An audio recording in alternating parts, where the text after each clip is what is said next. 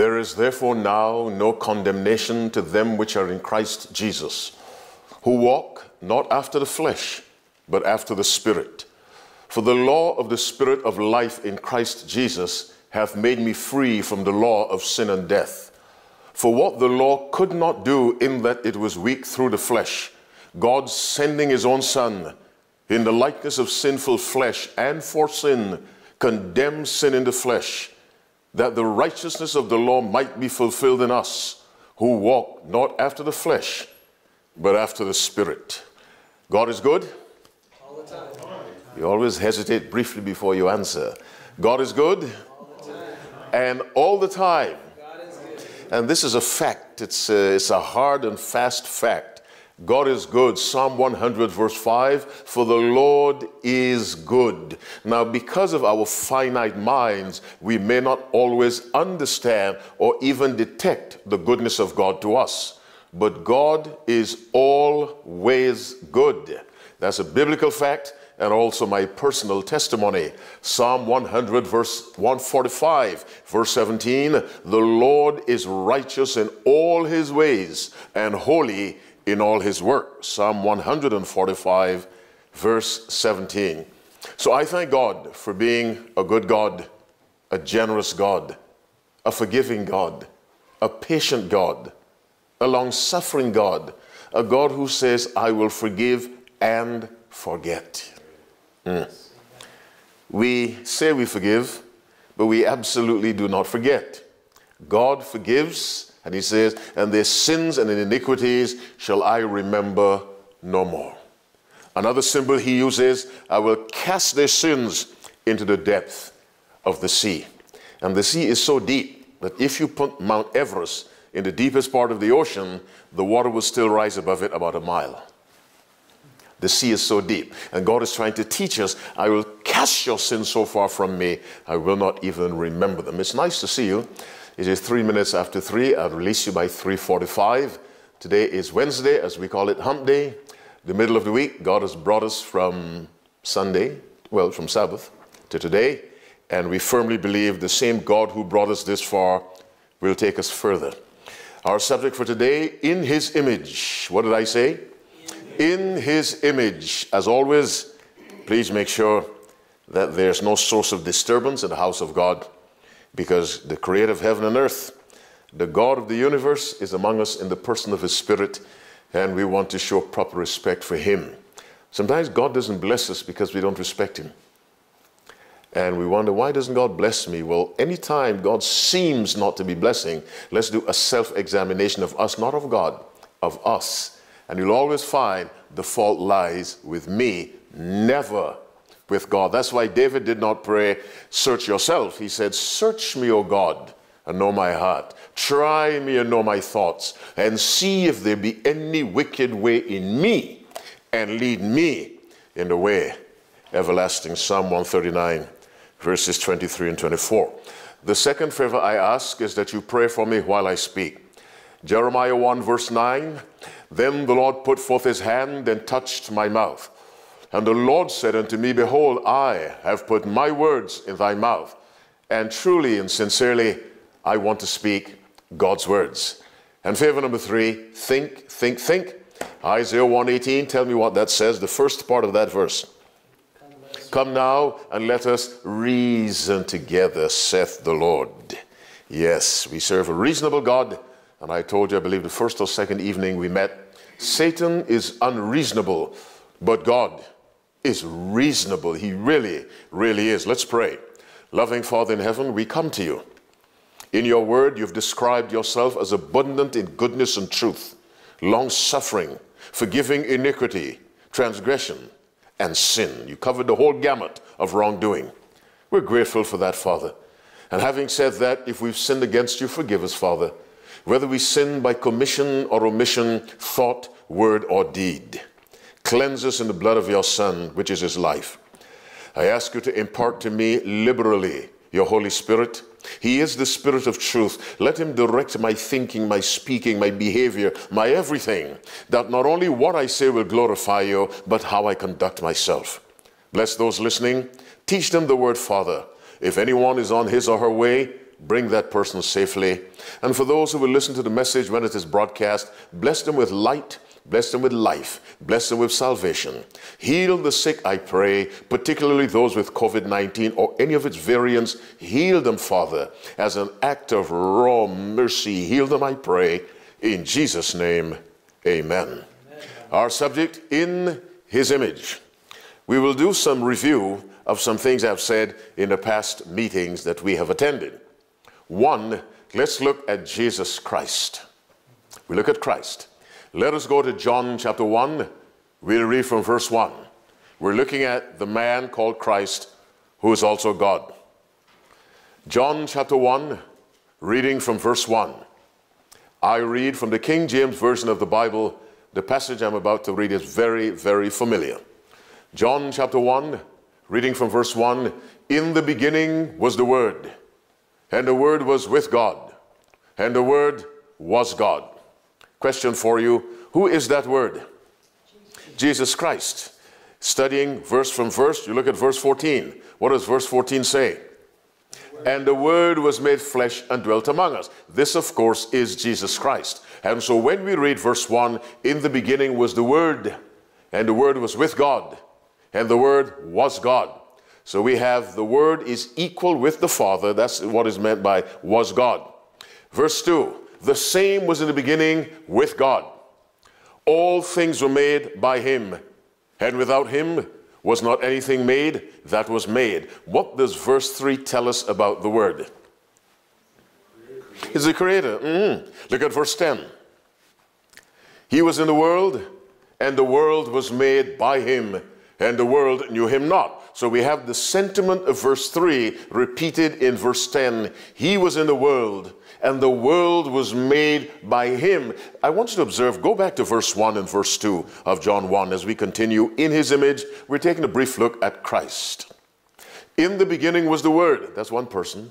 And the Word was with God, that's two persons. And the Word was God, that's equality. We have plurality and equality. Plurality, more than one. Equality, same nature. Verse 2 says, the same, that's the Word, was in the beginning with God. We have the two again. Verse 3 says, all things were made by him, not them, even though we have two. Did I say that clumsily? Let me say it again. Verse 1 introduces two beings, the Word and God. Verse 2 repeats the same, which is the Word, was in the beginning with God. Verse 3 says, one of them created. All things were made by him. Who is this him? Because we have two. Verse 10 tells us, he was in the world, and the world was made by him, and the world knew him not. So the Bible is the best expositor, explainer of what it means. Jesus Christ is presented over and over as the creator. But let me say quickly, he functioned as the agent of the Father. Let's go see that in Ephesians chapter 3. We read verse 10. Our subject, in his image. Ephesians chapter 3, we'll read verse 10. That verse will show us, then we'll go to other evidence that Jesus Christ functioned as the agent of the Father. So the Father can also claim to have created, but he did it through Christ. Do you have Ephesians 3 verse 10? Yes. To the intent that now unto the principalities and powers in heavenly places might be known by the church the manifold wisdom of God. Let's read 9. And to make all men see what is the fellowship of the mystery, which from the beginning of the world had been hid in God, finish that verse, who created all things by Jesus Christ. Our target verse is 9. He created all things how? By Jesus Christ. Now, go to Hebrews 1. Hebrews 1, we read from verse 1. Do we have Hebrews 1? Not yet. Reading from verse 1, God, who at sundry times and in divers manners spake in time past unto the fathers by the prophets, hath in these last days spoken unto us by his Son, whom he hath appointed heir of all things, finish that verse for me, by whom also he made the world. And so Christ created for the Father's will, the Father's pleasure, Christ is the creator, but function as the agent of the Father. He is also the agent of the Father in salvation. For God so loved the world that he gave his only begotten Son. Christ is an agent of the Father in salvation and in, or let me reverse the order, in creation and in salvation, which is a spiritual form of creation. Now, so we know the person who created Adam was Christ. Let us go to 1 John chapter 3. 1 John chapter 3, we'll read verses 4 and 5. 1 John towards the back of the Bible. Chapter 3, verses 4 and 5. Are we there? Read with me. Whosoever committeth sin transgresseth also the law. Why? For sin is the transgression of the law. Now read 5 very carefully. And ye know that he was manifested to do what? Take away our sin. Finish the verse. And in him what? Is no sin. By the way, let me digress and add to what I said last night. Look at verse 5 again. I'll read it as you watch it. And ye know that he, who is he? Christ, was manifested, he came, to do what? Take away our sin. Keep reading. And in him is no sin. Now if you add that to verse 4, verse 4 has something in it. That's the law. Whosoever committeth sin transgresseth also the law. So we have the law and sin in verse 4. Do you see that? Nobody answered the preacher. You see it. Whosoever committeth sin transgresseth also the law. So we have two realities in verse 4, sin and law. Now, read verse 5 and tell me what Christ came to take away. What did he come to take away? Sin. So what did he leave? The law. He did not come to take away the law, as most preachers tell you. The law has been done. He came to take away sin, because the problem has never been the law. The problem has been our sinful condition. And so he came to take away the problem. The Bible says the law of the Lord is perfect. Psalm 19 verse 7. You don't get rid of something perfect. You get rid of something imperfect. So we know that he was manifested to take away our sins, but he left the law. You can't take away God's law. All right. And so we've seen that the creator is Christ. We've also seen in him is no sin. All right. Now, let's go to Genesis 1. Genesis 1.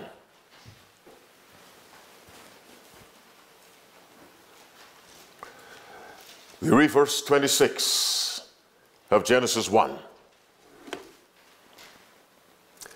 Father in heaven, continue to speak through me very clearly, plainly, and powerfully for your glory and the blessing of your people. In Jesus' name I pray. Amen. And God said, let us make man in our image after our likeness. Stop. Read that verse differently based on what I've been saying.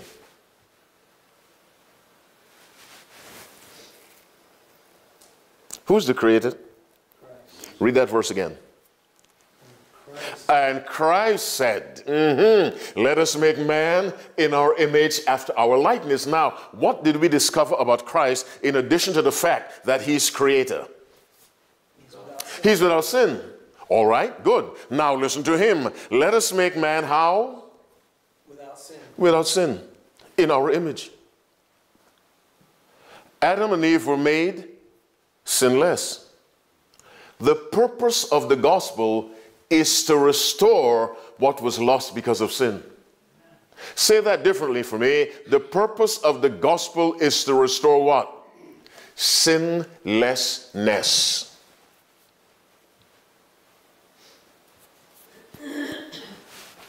Not to provide excuses to sin. The purpose of the gospel is to restore what was lost, because God does not change his standards. When Adam sinned, he broke the law, because sin is a transgression of the law. God was confronted with his law, violated, now we have sin. He could have lowered the law or removed the law, and so sin would cease to be a problem. Or he could leave the law where it was, which he did, and provide a solution to deal with this thing called sin. What did he do? He left the law intact because the law expresses his character, and he provided a solution to deal with the problem of sin. That solution we call the gospel, embodied in Jesus Christ himself. Let's do some more reasoning as we continue in his image. Adam was made perfect. Then Adam sinned. The Bible says, wherefore, as by one man sin entered into the world. Romans tells us, therefore, as by the offense of one, the offense, not the offenses, the offense, one mistake. Adam committed one sin that's recorded in Eden. What did God do? What did God do? Shut him out of it. Yes, he put him out of Eden for one sin. Now follow me closely. One sin. Adam and Eve made aprons of leaves for themselves, Genesis 3, verse 8. Verse 7. In verse 21, God gave them coats of skin representing the covering of Christ. The covering of Christ, the sacrifice of Christ, was made necessary because of one sin.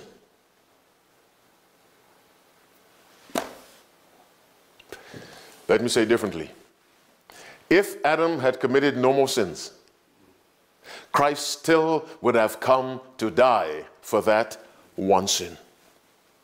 Because the moment Adam sinned, Christ became a savior, a mediator. I'm saying all that to say this: what God wants is sinlessness, not fewer sins. Yep. Did I say that clearly? Some Christians believe God wants us to commit fewer sins or smaller ones. When the woman came, let's go to John chapter 5. Let's go to John 5.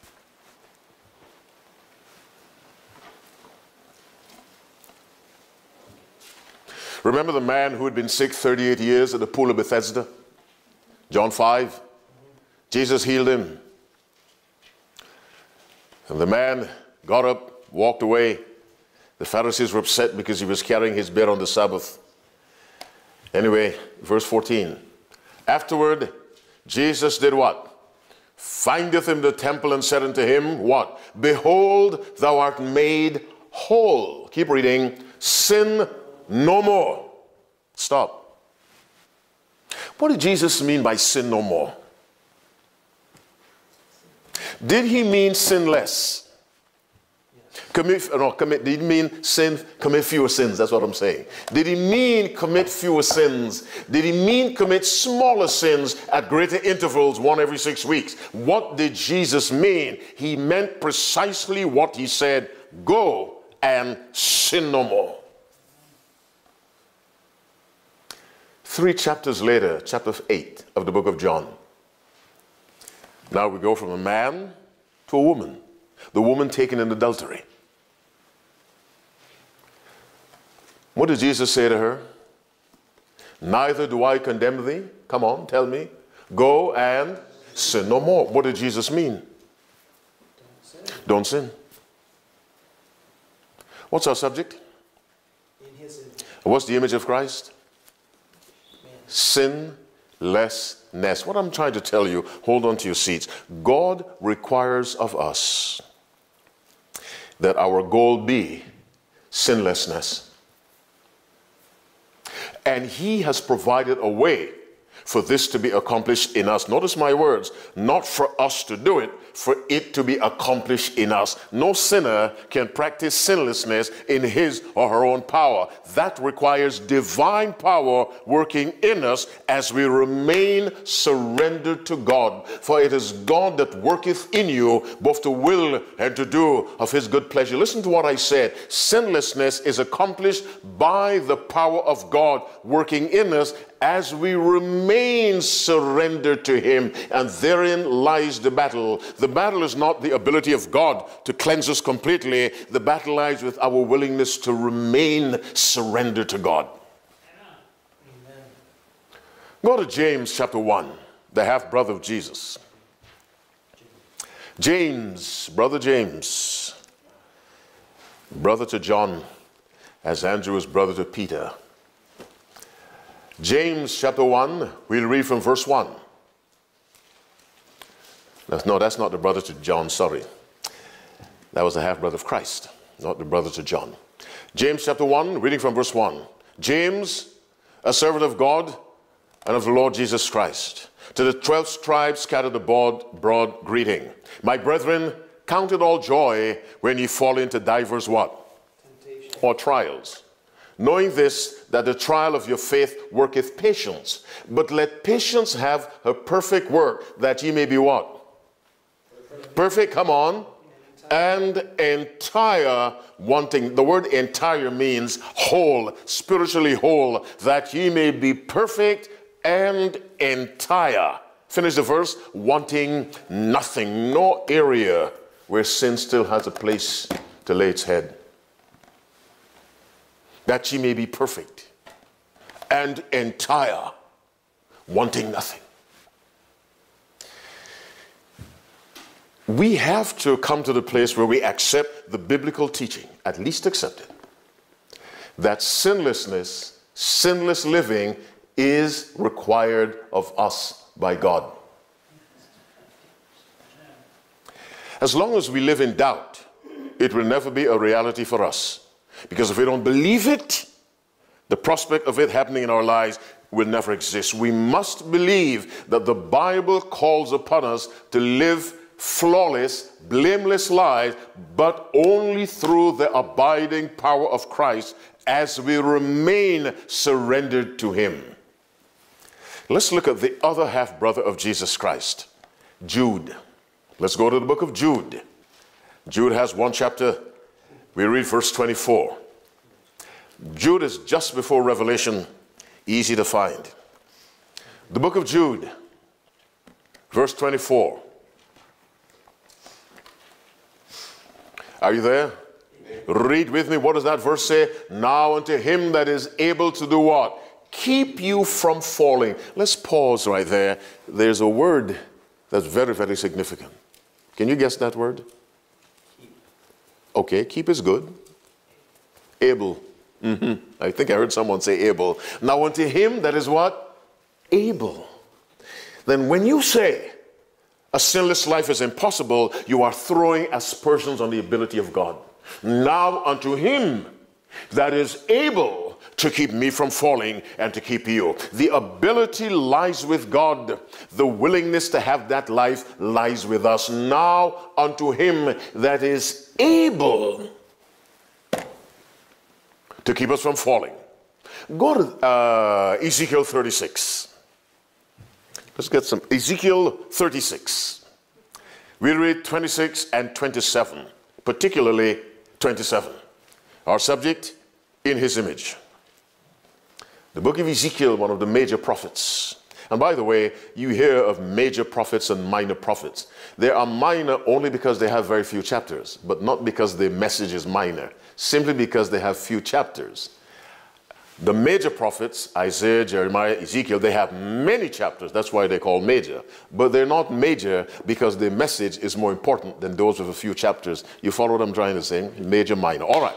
Ezekiel 36, reading from verse 26. Are you there? Yes. A new heart also will I give you. Who's giving it to us? Christ. But we must let him do that. Are you following me? The ability is Christ. The willingness is ours. A new heart also will I give you, and a new spirit will I do what? Put within you, and I will do what? Take away the stony heart of your flesh, and I will give you a heart of flesh. Now read verse 27 for me. I will put my spirit within you, come on, and will cause you to walk in my what? Statutes. I will cause you to walk in my statutes. What do you understand by walk in my statutes? Give me one word. Obey. I will cause you. The power to do it is the work of God. And as I, says God, will cause you to walk in my statutes. When God told Abraham he'd have a child, in chapter 17, Abraham laughed at God. Chapter 17, verse 17, I believe it is. In chapter 18, Sarah laughed. So the whole family laughed at God. The Bible says actually Abraham fell on his face. You know, you hear the expression is common today, LOL, laughing out loud. Abraham fell down and laughed at God when God told him he'd have a child. Genesis 17. Chapter 18, Sarah fell down laughing. Now, having confronted laughter from husband and wife, God asks Abraham in Genesis 18:14, is anything too hard for the Lord? I have a short temper, for example. I don't have one, but let's say I did. I have to ask myself the question, is it too hard for God to free me from that? The answer is no. I steal God's money, I don't return a tithe. Is God able to bring me to the place where I return what's his gladly? The answer is yes. I am tied to smoking. Does God have the power to deliver me from the chains of smoking or alcohol or pornography or gambling? The answer is yes. So our focus isn't look at how bad I am. The focus must be look at how powerful God is. Because as long as you and I look at how sinful we are, we'll be discouraged. Let's look at a Bible principle. Go to 2 Corinthians chapter 3. It's a verse you know very well. 2 Corinthians chapter 3, our subject, in his image. I'm trying to tell you from the Bible, God requires a sinless life. Nothing less than that will qualify a person for entrance into God's kingdom. 2 Corinthians 3, verse 18. Do we have that? You may read with me. But we all, with open face, beholding as in a glass the glory of the Lord, are changed into the same image from glory to glory, even as by the Spirit of the Lord. Now, what is that verse telling us? There's a statement we have derived from that verse. By beholding, come on, you know it, we become changed. Listen again. By beholding, we become changed. Now, that works negatively and positively. When the Israelites were bitten in the wilderness because they murmured against Moses and God and Moses, and God sent snakes, bit them. Moses prayed, God told Moses, make a serpent of bronze, put it on the pole, and tell them, look at the serpent, not at the bite.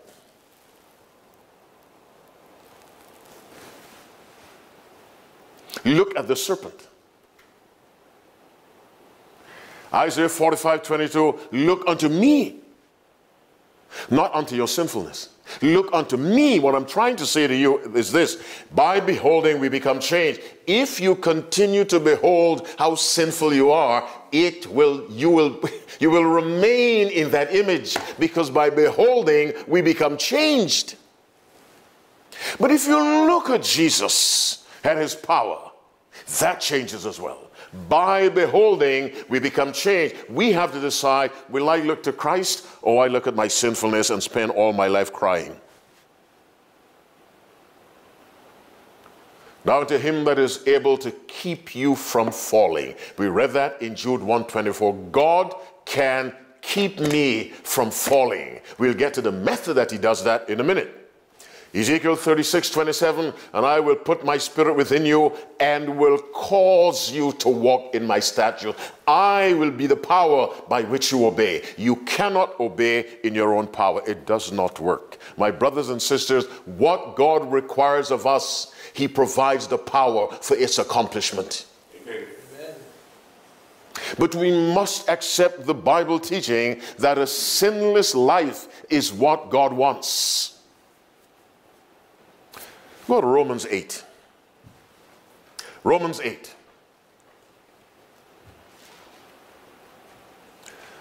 The book of Romans, written by Paul, chapter 8. We'll read from verse 1.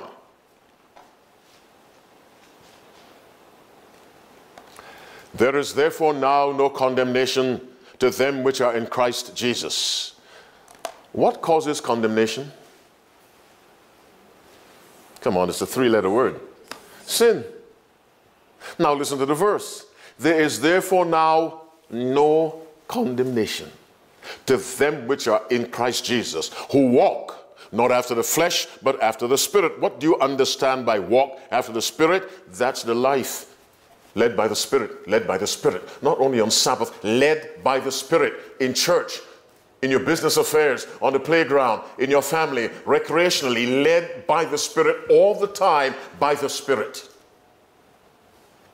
Who walk not after the flesh, but after the Spirit. For the law of the Spirit of life in Christ Jesus hath made me free from the law of sin and death. Sin no longer dominates my life. I am free from it. Verse 3, for what the law could not do, in that it was weak through the flesh, God sending his own Son in the likeness of sinful flesh, and for sin condemned sin in the flesh, meaning we do not have to sin. Jesus demonstrated by taking our condition that we do not have to sin. It is not a must, because Christ provides the power to live a life that pleases God. Verse 4, that the righteousness of the law might be fulfilled in us, who walk not after the flesh, but after the Spirit. We have that repeated. The key is to walk in the Spirit, not after the flesh. That the righteousness of the law might be fulfilled in us, who walk not after the flesh, but after the Spirit. Jesus Christ came to demonstrate that the high, holy standards of God's perfect law can be expressed in us. I believe I told you, I think I did, when God made Adam, he made him from dust. Did I tell you that? I think I did. Dust. Now, when God made Adam, there was gold available. Genesis 2, verse 11 and 12, there was gold all around. And the gold of that land is good. There's bdellium and the onyx stone. There were precious stones all over. But God chose dust. And in dust, God put his sinless image. What's the lesson for us? That if we allow God to do what he desires to do, God can reproduce his character in us. This is the purpose of the gospel.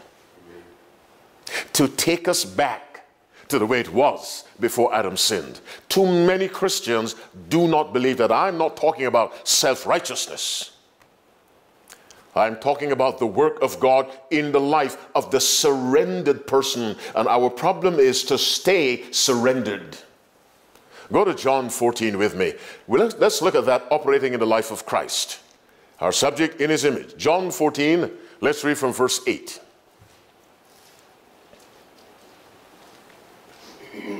Are we there? Philip saith unto him, Lord, show us the Father, and it sufficeth us. Jesus saith unto him, have I been so long time with you, and yet hast thou not known me, Philip? He that hath seen me hath seen the Father. What is Jesus saying? He that hath seen me hath seen the Father. The character of the Father was produced in the life of Christ. And Christ is saying, when you observe me, whether I'm speaking or healing, whatever I'm doing, you are virtually looking at the Father in action, because I reflect the Father.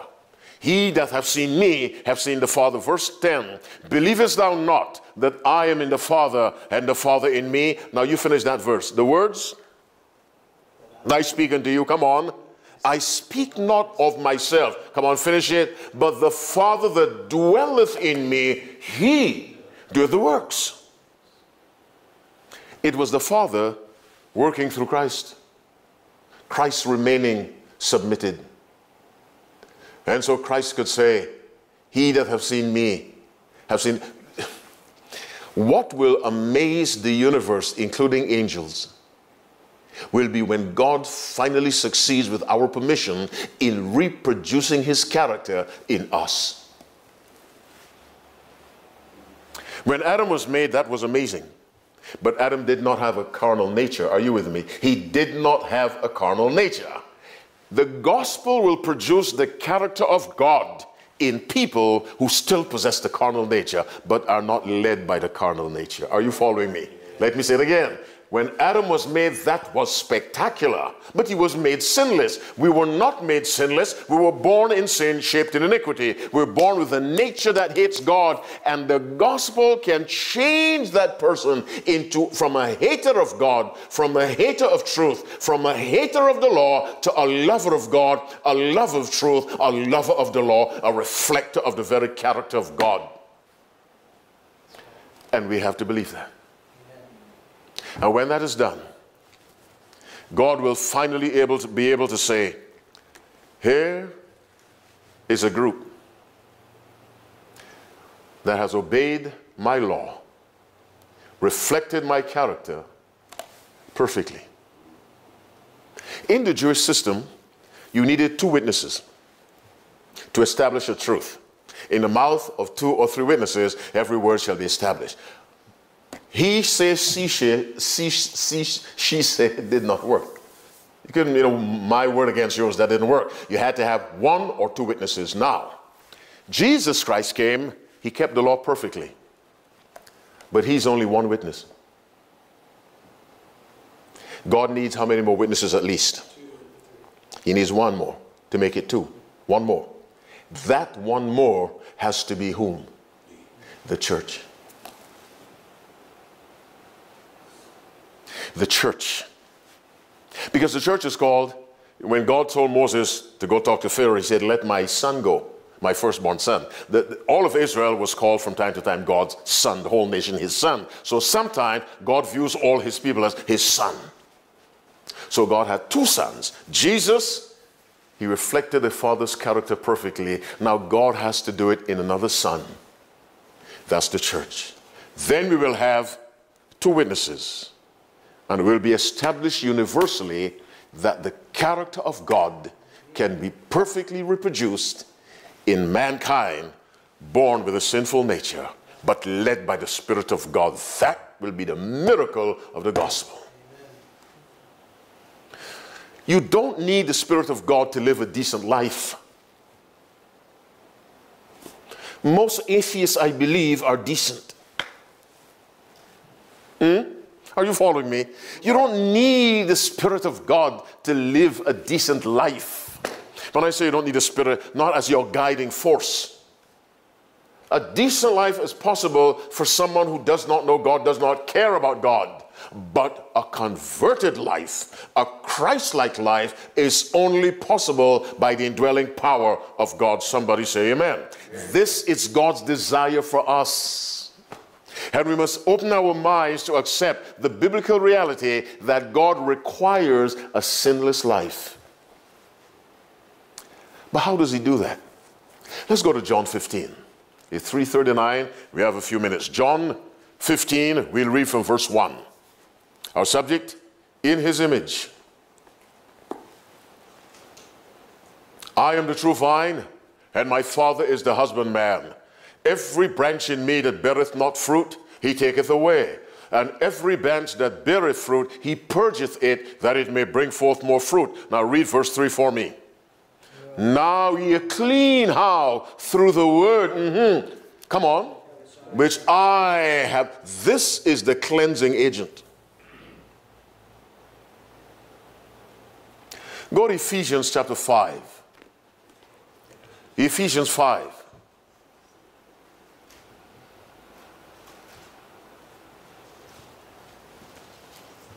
Let's read from verse 25. And as you find it, I ask my Father in heaven one more time to give me the right words as I close, the right spirit, the right attitude. I ask this in the name of Jesus. Do you have Ephesians 5? Yes.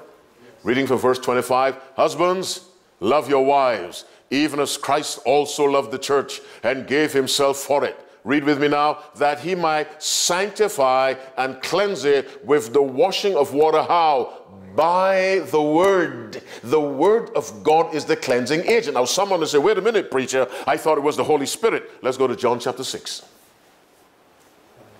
John 6. Same book, earlier chapter. John 6, we read verse 63, listen to Jesus Christ. Do we have that? Yes. Read with me. It is the Spirit that quickeneth, the flesh profiteth nothing. The words that I speak unto you. What's that? What did he say? The words that I speak unto you, they are spirit and they are life. Any man or woman who receives the word receives the Spirit. Because the word is spirit-filled. Ask me to explain, I can't. The words that I speak unto you, says Christ, they are spirit and they are life. What life? Eternal life. Why? The text begins, it is the Spirit that quickeneth. What does quickeneth mean? To bring alive. To bring alive. As verily as Christ raised Lazarus with his word, he raises spiritual Lazaruses with his word. You didn't get it. Tell me what Jesus said when he raised Lazarus. Lazarus, come forth. Was that the word of Christ? Yes. What happened to Lazarus? He came forth. That word had life. Where was Jesus? Outside the tomb. Where was Lazarus? In that cave. That word woke up Lazarus. That word had life. Listen to this verse, you know it very well. When Christ comes the second time, for the Lord himself shall descend from heaven with a shout, with a voice of the archangel, with a trump of God, and the dead in Christ shall rise. Now here's Jesus, way up in the heavens somewhere, because when he comes the second time, he does not touch the earth. So if there's anyone running around McDonald telling you he's Jesus, you turn away, because when Christ comes the second time, he does not touch the earth. So the Lord himself shall descend from heaven with a shout, voice of the archangel, trump of God. Three statements that simply mean he will say something loudly. What's the result? The dead in Christ shall rise first. How did he raise Lazarus? His word. How will he raise the righteous dead? His word. Now, let's look at it spiritually. Go to Ephesians again, this time chapter 5. Ephesians 5, let's read verse 14. As you read 14, keep in mind what Jesus said to the corpse of Lazarus. He said, Lazarus, come forth. That's what he told Lazarus. Now let's read Ephesians 5:14. Keep what Jesus said to Lazarus in mind. Wherefore he saith what? Awake thou that sleepest, come on, and arise from the dead. Is that not what Jesus said to Lazarus in different words? Yes, this time in Ephesians 5:14, it is spoken to us spiritually. Listen to me carefully. The same power Lazarus come forth had to raise Lazarus awake from the dead has the same power to anyone who accepts it by faith. Amen. To rise spiritually. And there's a drunkard in the gutter somewhere who needs to hear these words. Awake thou that sleepest, arise from the dead. And if that man, that woman takes those words in, the same thing that happened to Lazarus physically will happen to that person spiritually, because they're spoken by the same power, the power of God. This is the tool that God uses to bring about purification, the Spirit-filled word. When Jesus said to that man, rise, take up thy bed, and walk, he obeyed that word, and he walked. Jesus is saying to somebody, awake, thou that sleepest, and arise from the dead. And I'm telling you, that is as powerful as Lazarus come forth. Perhaps you have a child who needs to read this verse and obey the words of Christ. Arise from the death of your drugs and your alcohol and your gambling, your womanizing. Arise from it. And Christ shall give thee light. And light is life. In him was life, the life was light of men. I am the light of the world. He that followeth me shall not walk in darkness, but shall have the light of life. God requires of us a sinless life. Does it happen overnight? No. Grow in grace. But we must have this in mind. I want to reflect my Savior. because they may behold your good works. Come on, finish it. And glory, the whole purpose is for the glory of God, not for you or for me. The whole purpose is for the glory of God. So when Jesus was on that cross, the chief priests, the elders, the scribes, the passers-by, the soldiers, everyone mocked him. And he took it because his focus was not him, it was the glory of his Father. And the centurion who was watching, when he saw how Jesus conducted himself while he was bleeding and suffering and cursed and spat upon, he said, truly, this was a righteous man. This was the Son of God. The final, the ultimate purpose of living a victorious life is the glory of God. Not mine. Oh yes, we reap all kinds of benefits because the source of all our problems is sin. But ultimately it is the glory, the ultimate purpose of what Christ did was the glory of God. And so he said in his great prayer, I have glorified thee on the earth. I have finished the work which thou gavest me to do. Every tongue shall confess that Jesus Christ is Lord to the glory of God the Father. Isaiah 43 verse 7, I have created him for my glory. Living a victorious life brings glory to God. You and I were allowed to live that through our lives we may bring glory to God, because there's a power that has consistently given God a bad name, and that power is Satan. And every time we sin, we contribute to Satan's agenda. When we allow Christ to work in us, we prove Satan wrong. And so I ask you, as I join you, let us recommit our lives to so live by the power of God, that day by day we'll draw closer and closer. Let us not surrender to weaknesses we've had for a long time. Let us not say that's the way I am, because Jesus came to die because that's the way you are. But that death and resurrection unleashed nuclear power to change us so that we can be something else and the universe can marvel. Everyone who goes through the pearly gates will go through with a sinless character. But a life in heaven begins on earth. To live as saints in heaven, we practice living like saints on earth. Amen. Are you with me? You don't wait till you get to the Olympics to practice. You practice before you get to the Olympics. And Christ is coming to set up a brand new world. We're told in Revelation 22 verse 3, there shall be no more curse. What brought the curse? Sin. If God allowed one man or woman with one sin, that one sin can start the catastrophe all over again. And the word of God is clear, iniquity shall not rise the second time. Sin's first occurrence caused so much suffering for God, and he's still suffering right now, that God says this will never, never happen again. And so he hates sin. Hebrews 1 verse 9, thou hast loved righteousness and hated iniquity. God hates sin, but he loves righteousness. Let's recommit our lives today to say, Father, I recommit my life to you. Work in me to work and to do of your good pleasure. Can I see your right hand? Please work in me. Hands down. Listen to this verse and I pray. 1 Thessalonians 5, 23, 24. And the very God of peace sanctify you wholly. And I pray, God, your whole spirit and soul and body be preserved blameless unto the coming of our Lord Jesus Christ. Verse 24 says, faithful is he that calleth you, who also will do it.